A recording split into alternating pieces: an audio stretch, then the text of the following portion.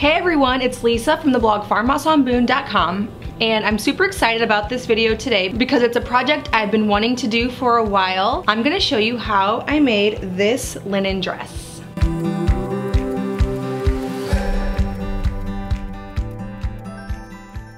Today is a collaboration with my friend Christina over at the DIY Mommy. I'll link her channel below. She's gonna show you how she made this exact same dress, so in her version. So you can go watch that after you finish watching my tutorial. She does all kinds of wonderful DIY projects and tutorials and home decor. She is a super awesome person to follow. What I love about this dress is I'm nursing mother right now and it buttons down, and so I'm always looking for something that I can nurse in, and if it doesn't have buttons, I can't wear a dress. And I also like that it's great for fall with the 3/4 length sleeves. I'm kind of picturing myself getting a jean jacket or something to go with it. And I really just want to make it over and over again. I just love this dress and how it fits. It was super simple to make. So even if you're brand new to sewing, I'm going to walk you through all the steps so that you can make this too. I will link in the description below where I found this striped linen fabric. I actually used a pattern for this dress. I'll leave a link below where you can find it. Now you guys know I'm more of a winging it person than patterns, so as you're gonna see in this tutorial, I use the pattern for the shape of the dress, and I mostly after that kind of go off my own sewing judgment, so I'm not a super rule follower in that area.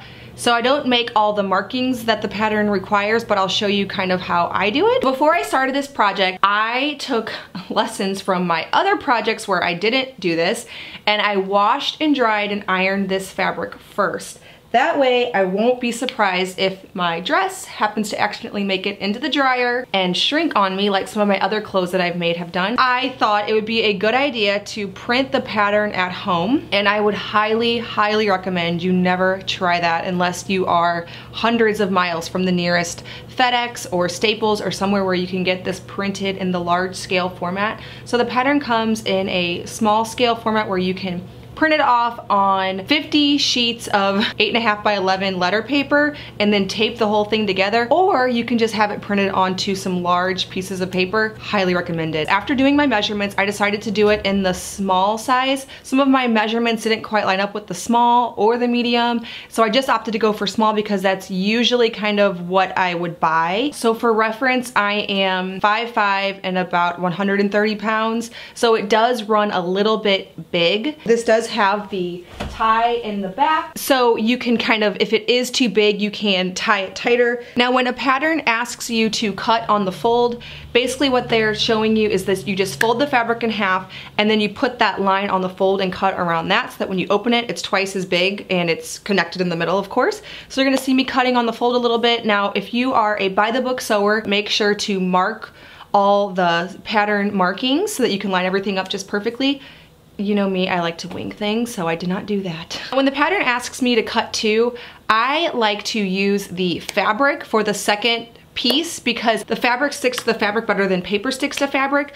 But whenever I'm cutting out paper on fabric, I pin the pattern piece in place and then just use fabric from there on out. Now you'll notice that I'm being pretty particular with the way everything lines up, and that's because I use stripes. Now if you are brand new to sewing, this is your first project ever, I would recommend using a calico or something that maybe has like a floral or something that isn't so important to line up. So I made sure on my dress to line up, when I was cutting out the pattern, all of the stripes so that it would line up nicely. With this dress, it's really important that all the stripes line up like in the front where the buttons meet, or this would be all kinds of messed up if it was like this. You wouldn't want that. Now you'll notice that for the neckline facing, the pattern indicates to cut it on the bias. You'll notice here how I slant the pattern piece so that the fabric grain, which is just the way the fabric runs, lines up with the arrow. To place the pockets in the dress, I measured down 3 inches and sewed the pocket pieces in place on all the skirt pieces.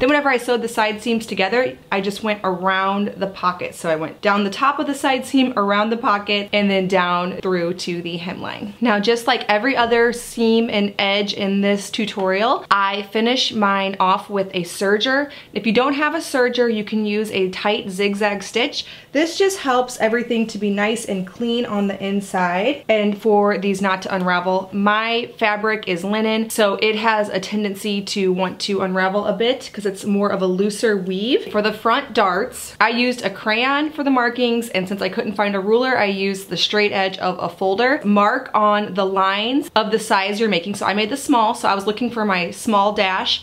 Make little marks at the bottom and the top, and then just connect them with a straight edge to make a triangle. Fold along the middle line, and then you sew along the two outside lines.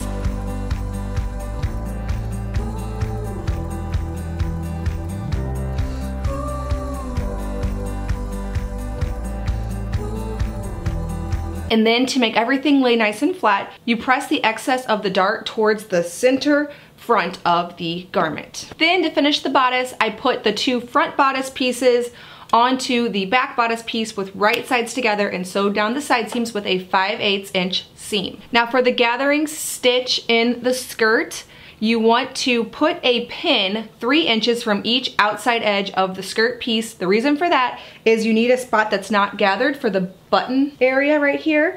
So I just marked those with pins and then put a gathering stitch in between the two pins so that it stopped 3 inches from the outsides. Now, if you're brand new to gathering, what you do is you turn your machine tension as high as it'll go, and you turn your stitch length as high as it'll go. And that will, when you push the fabric through, create gathers. Now I had to adjust my gathers whenever I laid my skirt down to line up with my bodice. My skirt was a little bit smaller than my bodice, so I just pulled the stitches out a little bit and made sure that the side seams of the bodice lined up with the side seams of the skirt, and then just pin the whole thing in place. After that, I sewed it. Now make sure to first readjust your stitches. You don't want to have a long stitch length and a high tension when you're sewing the skirt to the bodice. So instead, just put it back to the usual about 3 or 4 tension and then the normal stitch length. Next, I sewed the shoulder seams 5/8 inch from the top to complete the top of the bodice.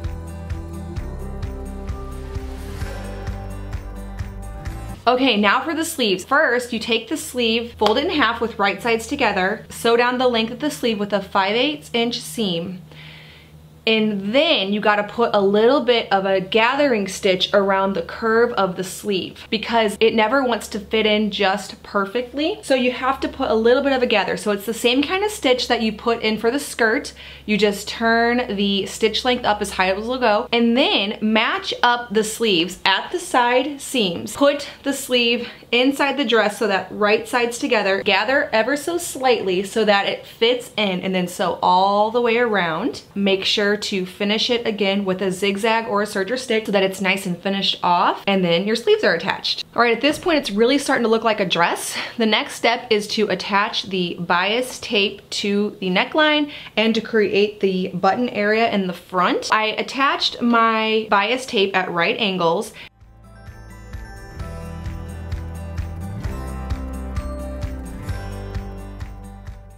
and then folded it in half and pressed it flat.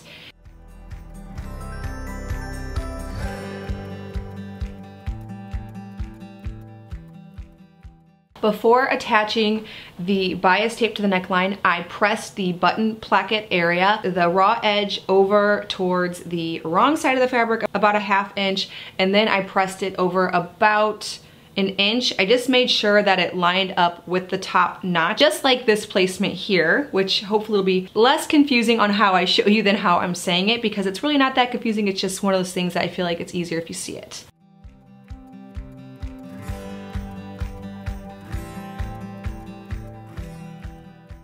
After pressing that in place, I attached the bias tape around the neckline with the raw edges all facing up.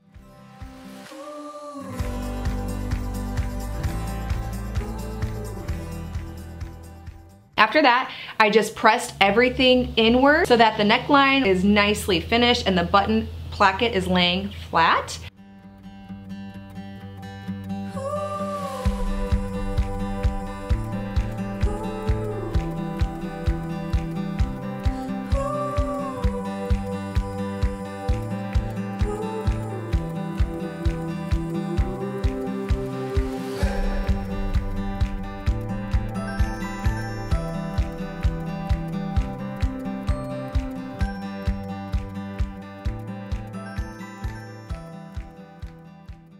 Then I went around stitching very close to the edge of the neckline and the button placket all the way around the dress.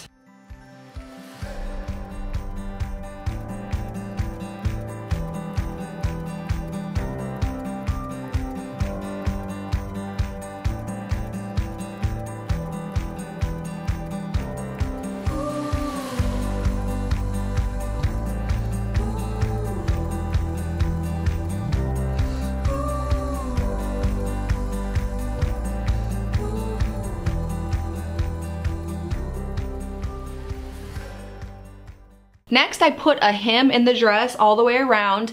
I did not really measure. I just kind of like to fold it where I think the placement's nice. So in my dress, the stripe ended right at about the perfect place. So I just folded it up towards the wrong side and then folded it again and then went around stitching so that this navy line ends at the bottom of the dress. Next, I did the ends of the sleeves. Now there's a few options for this. You can just hem it like usual. You can do a short sleeve. You could do a longer sleeve. I decided to do the elastic version because I like the way it looks nice and fitted. I just measured my arm with some elastic to get how tight I wanted it and then cut 2 pieces. Then I just put the hem in like usual, folding it up about a 1/2 inch and another 1/2 inch, sewing all the way around but leaving about a 1/2 inch open to work my elastic through.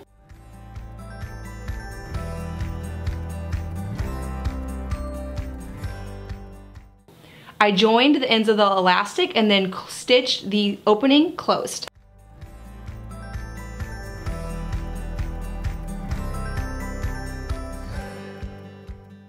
Next, to create the ties in the back, I just folded the pieces in half and stitched all the way around at about a 1/2 inch seam with right sides together.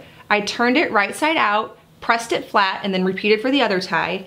Then I just folded the ends in and pressed again. I top stitched around the ties to give them a nice finished look.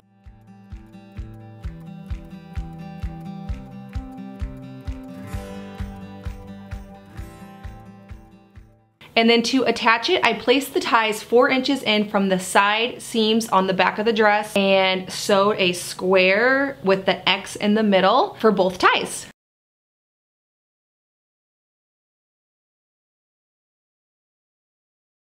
Now these ties are optional, but I like the way it gives the dress a little bit of a better fit around the waistline. Okay, next for the buttons, I started by finding a placement at the top that I liked for the top button.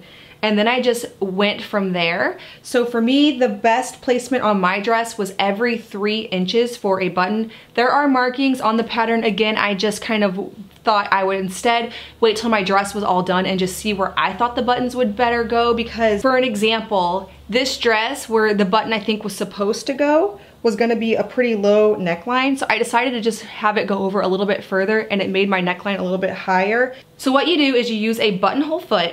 You put the button in. This helps the button maker to know the size of your button, so how big to make the buttonholes. You put it on your machine. You go to the buttonhole setting. Mine was number 41 for my machine. And then you pull down the little plastic thing in the back, because that's what hits the ends of the button foot to tell it when to start and stop. And then you just press go and the whole thing happens automatically. Now I like to keep my hands on my machine and kind of guide it through to make sure nothing gets hung up, because if there's a spot where there's a lot of bulky excess fabric, the machine likes to get kind of stopped up a little bit. So I just like to kind of guide it through, but it'll do it automatically for you. Now I cut it open with some scissors. It's better to use a seam ripper, but again, I can never find the right tools in my house. I didn't feel like running to the store, so I just used scissors. And then making sure that the stripes lined up, I put the button kind of underneath the buttonhole to find where would be the best spot for it, and then just hand stitched all of the buttons in place.